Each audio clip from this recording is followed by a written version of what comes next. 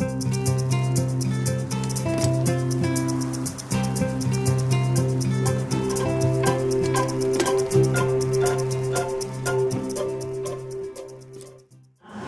are so delighted that today we get to have the playwright here with us. Amy Herzog is here to join us, and she'll be out in just a minute. But to introduce her, I'd just like to give you a little bit of background. I know there's a bio in your program, but she has been to Yale twice, so she's very familiar with New Haven.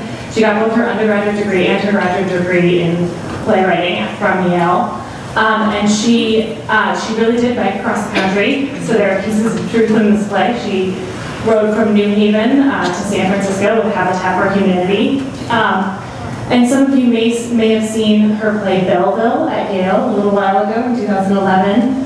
And another play of hers, After the Revolution, is actually very related to this play. Vera shows up in this play. It's a part of a trilogy.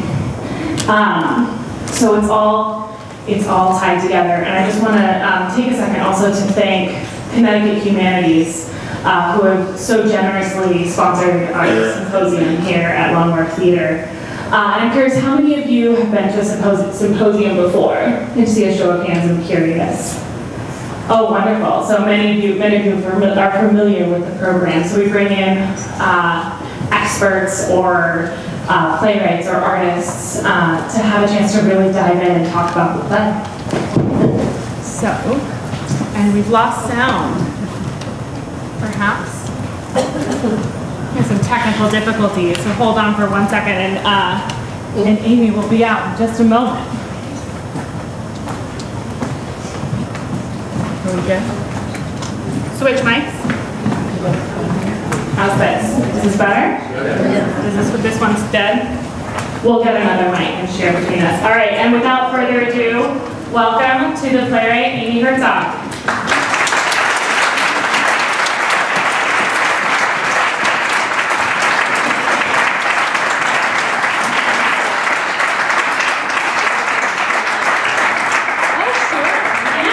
We have a party up. We're going to have everybody up on stage.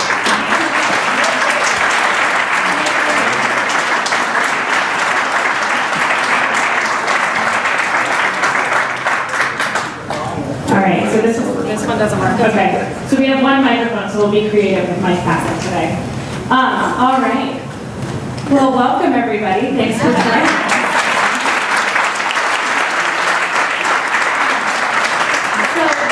Just to start ourselves off, I would love to hear from you a little bit about where this play came from for you. Sure. Hi, everyone. Thanks for staying. I wrote this play. It's loosely based on my grandmother, who was about 93 years old when I wrote the play, who died last year.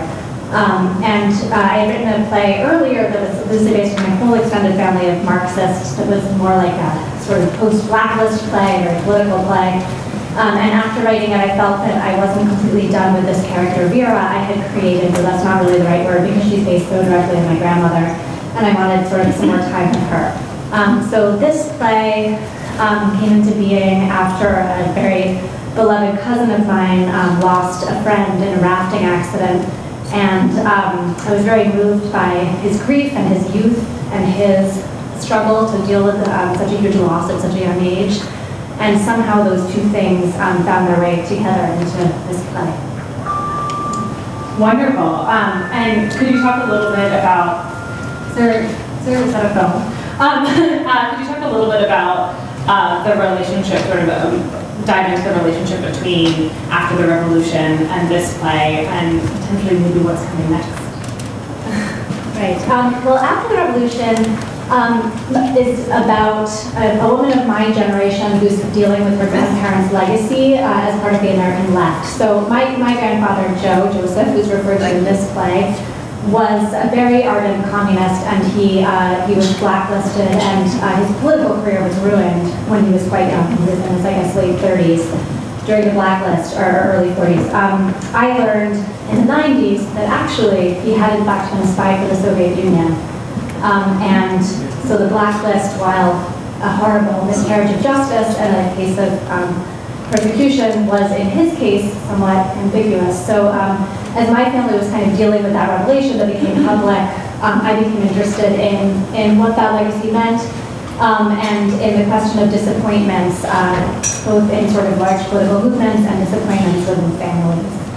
And what's next is a third play that I don't know well enough to talk about yet, but I think there's one more play in the series. Amazing, thank you. And Zoaunne and Micah, thank you for joining us. I'd love to hear a little bit from both of you about your experience working through this play with something that's come from a very personal place, and what it was for you in your journey rehearsing this play, and from your perspectives. Okay.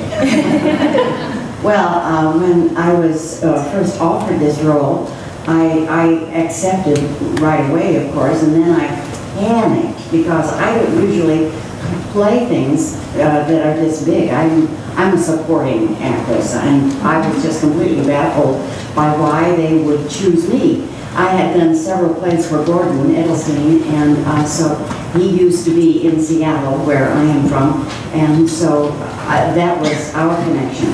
And fortunately, Eric King, our director, had many talk sessions with us. That first week, we were just really getting to know each other. A lot of directors put you on your feet immediately, and they have things blocked out, but they want you to go down left when you say yada yada, and then they want you to pick up a book and walk. You know, it's very precise, but this wasn't the case at all because this is such a new form of a play. It's just, it doesn't go like Act 1, Act 2, then solve everything in Act 3. So it was just a joy. We learned so much about each other and about the period of the play, about Miss Herzog, and about Vera, and what's his name? And it was a joy to work through. And I don't know that I can say anything more than that, except that we hope that that joy comes out in our performances.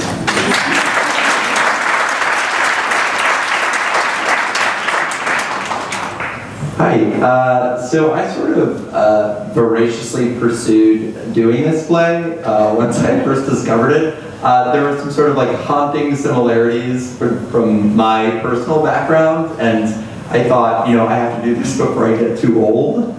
I never really felt that way about, you know, Shakespeare or Chekhov, but I thought, you know, this play I gotta do before I'm too old to play it. And so I'm so glad, I will, you know, full disclosure, audition for many productions of it before I did get it, and I'm so glad, you know, I don't believe in that things happen for a reason, but I'm so glad that it was here.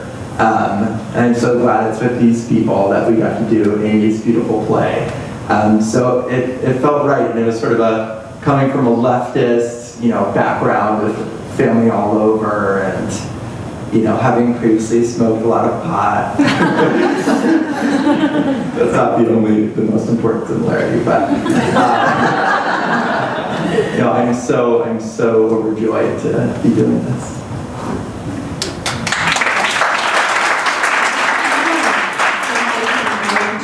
Two mics.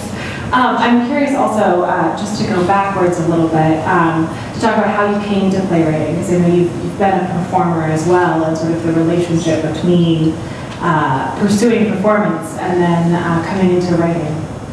Sure, and my performing days are pretty far in the past now, but I went to school here in New Haven twice. I went to undergrad and graduate school here at Yale, and actually I did a cross-country cycling trip that started in New Haven, so I dipped my back tires in the Atlantic right, well, you know, in the Sound, right here, before starting off on a cross-country bike trip. I was an actor first, like a lot of playwrights. I think a lot of people who are in the theater start out acting, and it just takes a little while to find your right place and to acknowledge to yourself that you don't have the tremendous gift of holding an audience and finding new subtleties in every performance every night, which I found very challenging when I was acting.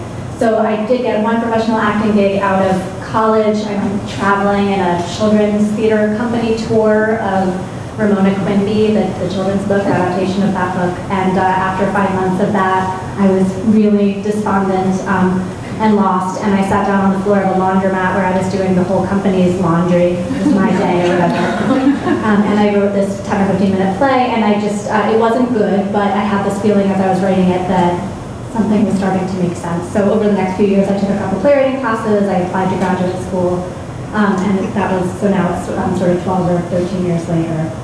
Amazing. I mean, I'm curious, have either of you ventured into areas of the theater other than performing in your careers? Yes, as a matter of fact, I won a playwriting contest. And my play was produced at the Key West Theater Festival. Full production, and it's not an easy one because I adapted it from a wonderful book called Gigi the Merry-Go-Round Horse. And it's a fun play, but I dipped into it. I have tried to write other plays, and that was apparently my moment of brilliance. My answer is no. And I was a dancer when I was young, thanks to my mother. Great. Well, I would love to open it up to questions in the audience. And Katrina here has a microphone so that everyone can be heard. So if you have a question, raise your hand and she'll come find you. There's one right behind you. I perhaps can speak loud enough without a mic. Good old. Wait, I think we're actually, for the sake of recording, it would be very helpful. Thank you. I wanted to ask you about the significance of the title, because obviously it had different nuances. And did you choose the title, or was it chosen for you, etc.? Thank you. I did choose the title, and I always feel like I get asked this often, and my answer is kind of like anticlimactic, because I have a really hard time writing titles. So for me, it came down to, I wrote down like 20 possibilities and kind of like sent them to my friends. And so I think a lot of playwrights begin with a title and have these brilliant reasons for titles.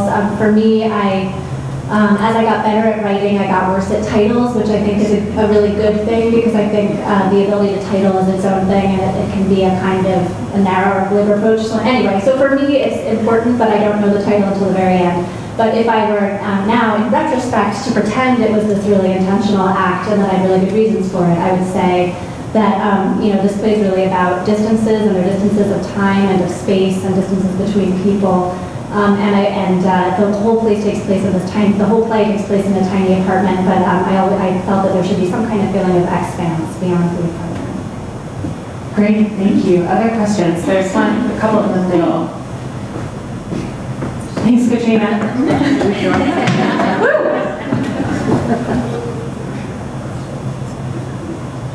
I have a question. I once heard a talk by Mark Lemos, the director, and he said when he directs a play, after the play is done, the play may be different than what he intended. In other words, it has a different meaning because the actors bring in their interpretation after he leaves, so to speak. And I was wondering, as a playwright, do you find sometimes that the actors provide a meaning to the play that maybe you didn't even see, or a different meaning than you intended, or is the meaning always exactly what? In other words, when you write something, that's language, but also there are people interpreting it, maybe people saying it or interpreting it, I mean the actors are interpreting it. Does the play, sometimes when you see production, does it have a different meaning than maybe what you intended? I mean, not the whole thing, but maybe parts of it. Exactly. So never the whole thing. I've never had that experience of walking into a theater and feeling like someone had made my play about 19th century Russia or something. I've never had that experience of a really radical interpretation. But the smaller thing that you just said happens constantly. It happened a million times tonight, and it's a wonderful thing. If there's a certain kind of cohesion, if there's a certain way that the company and the production understand like the overall justice of the work, then within that there are just millions of colors and variations. So this afternoon it was incredible to hear certain lines, or even certain times where one of the actors would pause at a place that I hadn't quite thought of it, and I felt this swelling of realization of what that was going to do to the next line, and then there'd be like a beautiful laugh that I had never heard before, so it happens constantly. And I think a mistake that playwrights can make, especially early career playwrights, is to be very kind of orthodox about what everything should sound like and what everything should be like. And if people feel a kind of freedom to, within the map you've built, to be artists, to create things themselves, then you wind up with a much richer, more satisfying collection. But I'd love to hear what you guys feel of that. I mean, do you feel a certain, when you read a script, are you like, this is what this is supposed to be? Is it more of a process of exploration? I think it's a process of exploration, and when you do the same play at another theater with a different cast, that's an eye-opener too, because no two actors interpret things the same way. So that it's all a matter of, I guess, growth is the operative word. It's working with the author, in the playwright, in absentia, and still trying to understand what she was trying to get across with the people you're working with, and of course a different director for any production. I didn't see the production before in New York. Micah did. Perhaps you can speak to that. Do we need to switch out mics? Oh, yeah, I think it's good. Maybe. This side works. Yeah, I think I always find that when I read a script and then we start rehearsal and I think I know everything and then I know what this is about, those are always the moments that I get there and throw me for a loop the minute you really start to explore it. And more often than not, those first impulses, maybe wrong is too strong a word, but not helpful. Because it's like you're painting something onto it. And I think, especially with a play like Amy's that's so rhythmic and relaxed, that you have to approach it with a relaxation, and it sort of just like takes you where you need to go. I think good writing does that. It's sort of like you speak the words and you breathe, and it sort of does the play for you.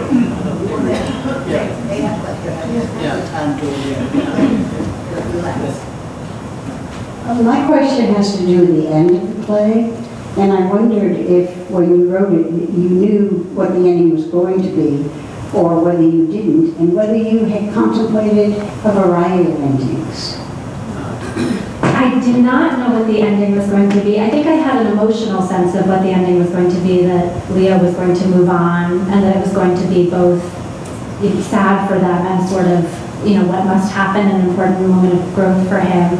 The realization of Ginny's role, the across the hall neighbor, I did not realize at all until I was there. And I had been writing, my grandmother had an across the hall neighbor named Vivi, and they drove each other completely crazy. And I was just writing into the play because I found it so funny, honestly. And so it was this strange thing where I got to scene 9, which is the Skype scene. It was originally a phone call scene, it's now a Skype scene. And I realized I had built this whole thing with this woman across the hall, and what was it for? And it was a moment in the play where something needed to really shift. And so that happens to me a lot when I'm writing, that there are things that seem like they must have been mapped out intentionally, but actually it was a surprise to me. But once I found that it was sort of there for me, I had already written myself there. Is that what you mean by the ending, or are you talking about just the last few lines? That's exactly what I'm. Great. In the back.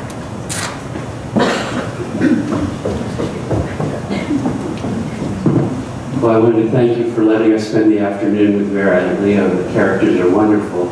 Particularly the quality of the voices just felt so right to me. And so I have a question for Amy. As far as the writing, I had a grandmother who started to forget her words.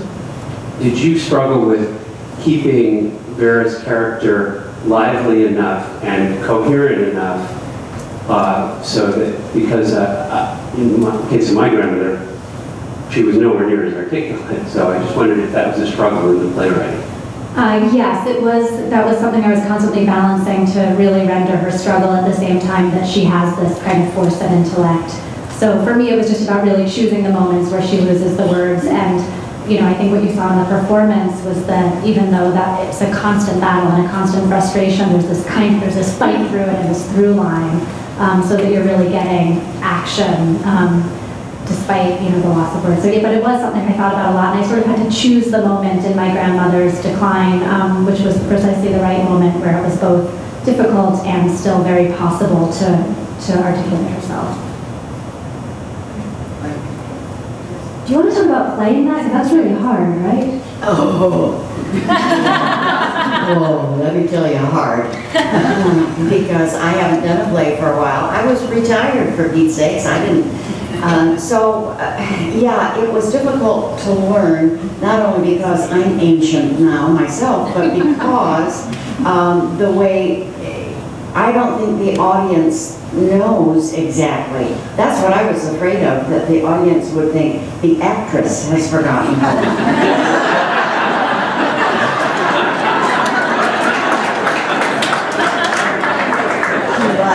I think it is established so early on with, what do you call it?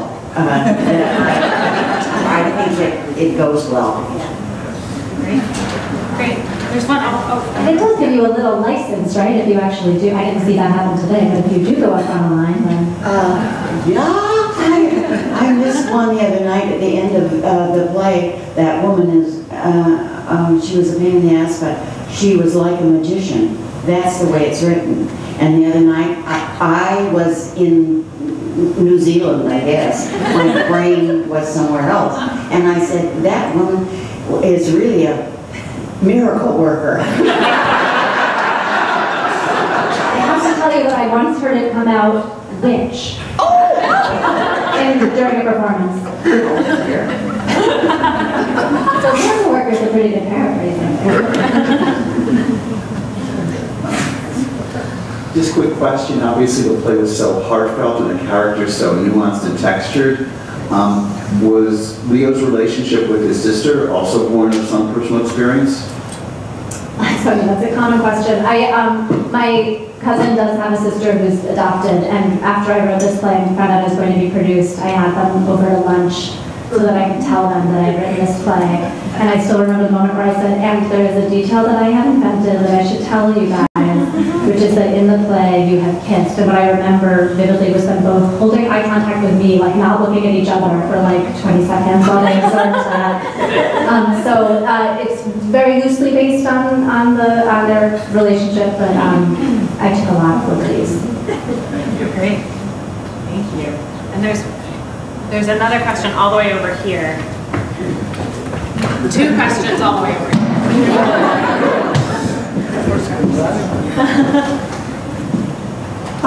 At the end where Leo goes back to Minnesota, is he going back because of Lily? Or does his mother have any impact on that? Micah, what do you think? Yeah, I think Lily is what spurs him to sort of face his whole family. That once he actually sees her face and hears her voice, that he starts to feel like he needs to own up to whatever it is he may or may not have done wrong, and and be an adult about it. Yeah. And I also think, in the beginning when Vera says, you're really not being fair, he's going on this whole thing about she's phobic and she can't fly, and Vera's kind of like, a lot of people don't like fly. I think the truth about Jane is they both have their frustrations with her, but it's somewhere in the middle, and I think that it's time for him to see his mother. And I felt like I wanted something to happen between Leo and his mother in the play. I don't know if anybody else felt that way, but I just, my mom saw it. felt a little. Go ahead, sorry. Yeah, it's hard for me. Yeah, well, my mother saw it twice this weekend, and she absolutely loved it, but I did make very clear to her that I was not using her as a model. I said I have a lot in common with Leo, but I do love and like my mother. My poor aunt, who's the loveliest person in the world, and just for the sake of needing some dramatic action, I painted her as this kind of phobic, irritating woman. It's not true.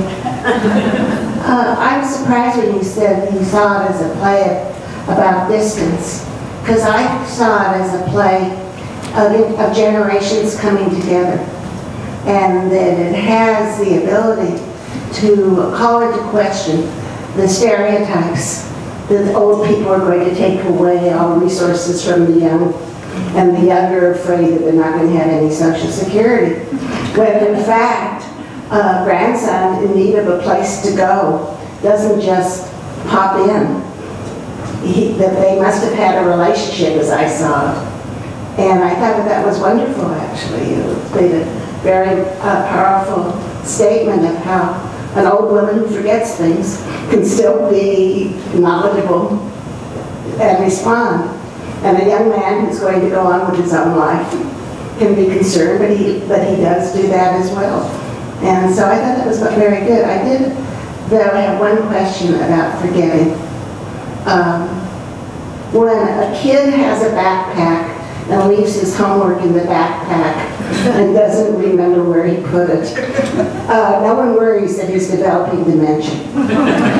But when an older person can't find a word, which eventually may or may not come, but at least can participate in the interaction anyway, people worry immediately that's the first sign of dementia. So I was curious as to whether or not you were also presenting that these relationships would change as your grandmother continued, or as the character continued to age, or whether you were again pointing out that even people who forget things can be good to grandkids, and grandkids who are not perfect either can be good to people who forget. Thank you so much for that. There are just many things that you said that I felt recognition about. When my grandmother would get so frustrated about, she'd lose her keys or something, I was always like, Grandma, I lost my keys yesterday for, I couldn't find them, I had to get new keys made. I think I thought about that all the time with my grandmother, that everything to her was, not everything, but she could sort of easily go down a spiral of getting really worried. And to me, she was so related and so sharp, and even, when she lost a word, she'd usually find like a really strange, perfect one in the end. So I do think there's a lot to that. And I think, I think that, you were saying, Zoaunne, that you mostly play supporting roles, and that's, having seen you do this, that's shocking to me, because it's clear to me that you're a leading lady. And I think that a lot of...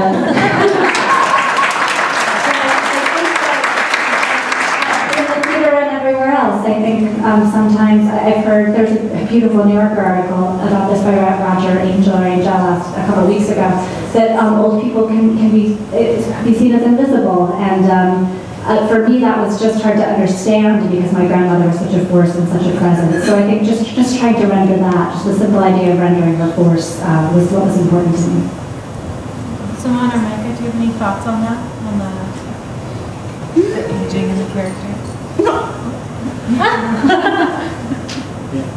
What was the question? Can I steal the microphone?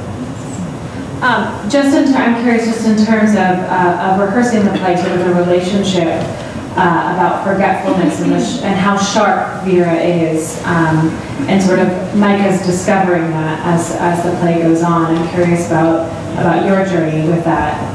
Well, I have two sons who are old men now, and when they were young, as soon as Sam, my firstborn, could read, I had him reading scripts and cueing me, because I've been an actress for a hideously long time. And the other son was not interested in it at all.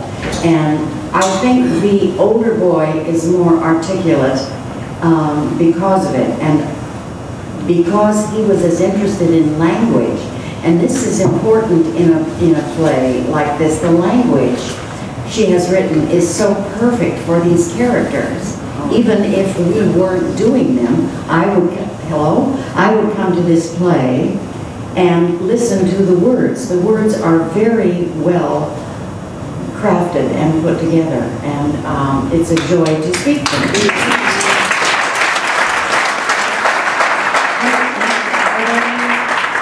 Other questions before we continue on? Yes, sir.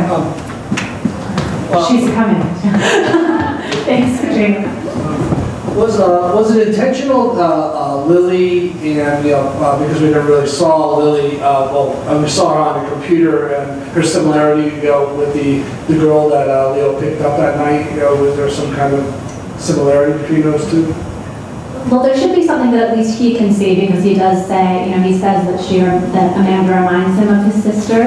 But this is actually the first, because this is a thrust, this is the first time I've ever seen Lily. Usually in a proscenium stage, Micah is looking at the computer and maybe you glimpse it for a second, but this was the first time I could really see a live Skype call, so that was really exciting. And then the similarity was pretty striking. It was the same actress, but I think you can make a lot of different choices. Right behind you. I was curious about why you made Vera a step-grandmother rather than a birth grandmother. Right. Well, I think the dramatic reason is how isolated she is becoming as she gets older and loses more and more of her friends, and how important the relationships that she has are to maintain. So I think, the difference between a stepchild and a child as you're getting much older can be a big difference. Obviously, her stepchildren are somewhat devoted to her and they're there, but I think that additional distance will make her feel the loss of Leo more. So that's sort of the dramatic reason. My grandmother was my biological grandmother, but the family that I write about was her second husband Joe's kids, so they're my step relatives. So another thing that I did by not giving Vera biological children was to write my family, my lineage out of the plays. So that was another reason. I'm not quite sure how conscious it was. I'm interested also, as you're talking about, we've sort of ghosted around it a little bit, the theme of grief and the role of grief in this play, because it's sort of silently present in every scene from the very beginning between Joe and Micah. And I'm curious to hear from everybody about what that role is in this show for you. Did one of you guys want to start? And your name is Micah. How weird is that? My name is Micah. Well, actually, when I saw the, because Zoe was I had a friend who was in the original New York production, and I went and saw it at the Duke in previews.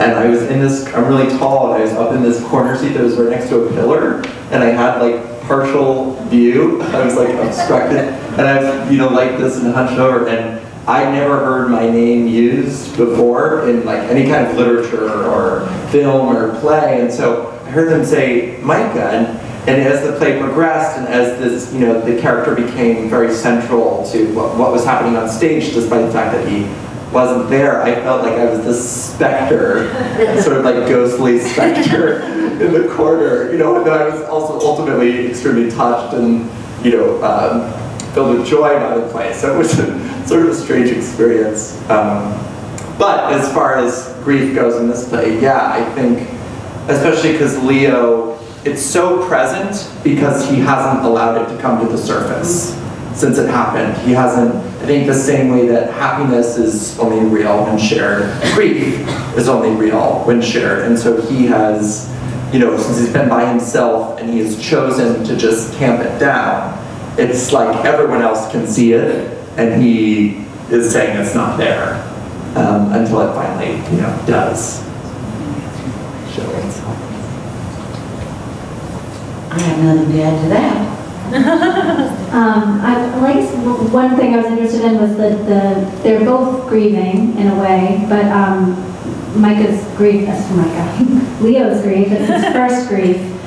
First sort of grief of the first order, and it's very acute, and he has none of the tools to deal with it yet. And Vera is dealing with a kind of attenuated grief of the loss of many, many things as she gets older, and she's more of a pro at it. So one of the things I was interested in was how do these people grieve in proximity to each other, and what can they mean to each other while they do.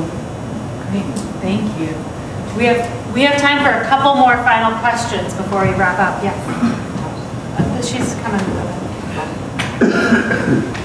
Well, relating to the issue of grief, it seems to me, and it wasn't articulated at all, but it's at least that I've noticed, but I felt that Leo had to be feeling a tremendous complication of guilt with the grief. And while that wasn't articulated, it seemed to me that that was complicating his ability to deal with it. Sure. Sure. Yeah, that's really interesting. I think that's true, and I think guilt and also that feeling that we all get eventually that things are random and tragedy, that we're not protected, we're not safe. I think, watching someone 10 yards in front of him get taken like that, it's just suddenly like, oh, I'm not necessarily going to live a charmed life where things work out. I think that's a realization that people in the sort of first world anyway have relatively late. So I think, yes, why me, why not him, and what does this mean about how the rest of my life is going to unfold? Let's throw somebody back. Oh, is there a question right here in the front? As I think back on many. Could you repeat for with Yes. us? Thank you. As I think back on my emotional experience throughout the play, I'm drawn to the instance of Leo and the lady. I can't think of the name. See, it's happening to me. Vera, sitting on the couch in the dark, and Leo is relating the story of what happened with Micah. And they're sitting apart, and it's very dark, and she is so non-speaking, and so I'm thinking she's listening, she's really listening, and I'm a psychologist and do a lot of therapy, so I thought she's really a good listener. And that was such a great scene. And then it breaks with a little bit of humor where she says she only heard part of it because she's never hearing it. I thought that was a great scene. Great. Do any of you have any final thoughts before we wrap up our talk for the evening? Well, speaking to that scene, one of the talkbacks, a gentleman said that his interpretation of it was that Vera was just saying, not in a comedic way, I wasn't wearing my hearing aid. She was trying to say, I didn't hear that. Don't worry about it. You're safe with me. I didn't hear that. Vera, I was just referring to Vera and her line as the comedic part. I was saying my reaction to it and how it came across. No, I don't think Vera was being comical. It surprised me the first time that got a laugh. I just thought it was, because it was such a somber moment. Me too. The first time we did this production, it really surprised me when it got a laugh, and then I came to really embrace it as not. I think some people just find it incredibly comedic, but I think a lot of people who are laughing, there's a kind of release. Yeah, it's a hell of a story that he recites, and the idea of doing all that in the dark, very calmly, and then the audience intakes a breath or lets one out because it is so poignant. And so nobody's ever heard of anybody getting squashed by chickens. I mean, that's a wonderful story, but it isn't funny. And it's just a skill. Well, why did you have her not here? Why did the playwright have Vera not here? I think she heard it. That's one of those questions that I'm loath to answer too explicitly, but I say what I saw in this production, and I loved how dark it was. In my stage direction, it says it's actually dark, not stage dark. Usually when there's a scene in the dark on stage, it's like lit with blue and you can see everyone. And they really followed that in this production. It's really dark, and I found that really thrilling. I don't know if it drove you guys crazy, but what I felt was sort of what you just said, Zoaunne, about, there's a moment in Three Sisters where Andre is going on and on about his misery and his disappointment in life to Fierce, and the servant in Fierce says, I can't hear you, and Andre says, I know, if you could hear me, I wouldn't be saying all of this to you. So I'll leave it at And I just mentioned Micah's beautiful moment in the dark when you see him putting his head in her lap. So I think there's something, just to bounce off what you were saying about hearing, about the fact that it is so dark and that it allows us as the audience to really take it in and really hear that story in a way we may not if it had stage dark, or if there was more light than through the window. And then as your eyes grow accustomed to the light, you can really see the silhouette of these two people, family becoming closer in the dark, and that final moment where he puts his head in her lap, is all the more powerful, I think, because you get to really hear that story and not just see it. And there's something about the description of what's happening that allows it to be so powerful. And the permission, I think it's fascinating. We've had a couple audience members and talkbacks come back and say, I think it's on purpose that she maybe has her hearing aid in, but is giving him permission to say, there's an understanding that he doesn't want to be questioned about it. It's more about a release. Like Micah was saying about putting a smile on and not allowing the grief to come out. It's the first moment he gets to release that grief and share it with Vera, which I think is such a pivotal moment in the production. Was there a hand? Thank you all so much.